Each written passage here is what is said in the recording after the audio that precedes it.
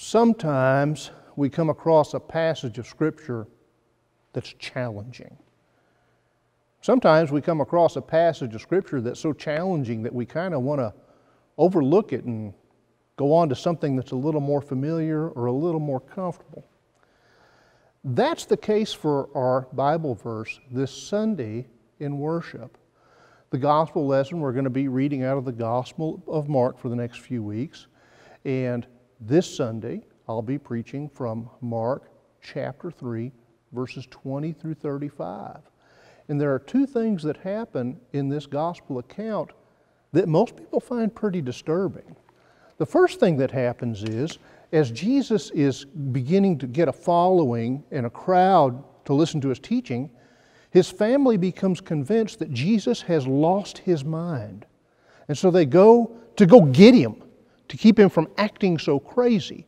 And when Jesus finds out that they're there, he refuses to even acknowledge them. That's just not the kind of family we want to think Jesus comes from. We don't want people thinking Jesus is crazy, and we don't like the idea of Jesus telling his mother, I don't want to see you.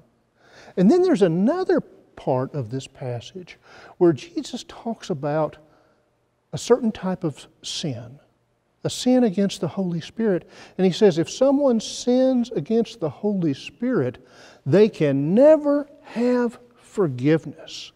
Now, we're a people of grace. We're a people who believe in a God of unconditional love and unlimited mercy. So what's Jesus saying here if there's somebody who can't have forgiveness? This passage of Scripture runs against our understanding of family and who Jesus is, and it kind of runs against how we understand grace and mercy.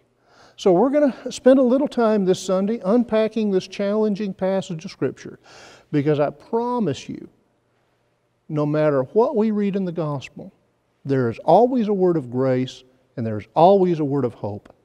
And I promise you that this passage of Scripture will have both. I invite you to join us together in worship this Sunday at 8:30 and 11 o'clock. Of course, we're gathering for worship in the sanctuary, and we love to join everybody that's worshiping with us online as well.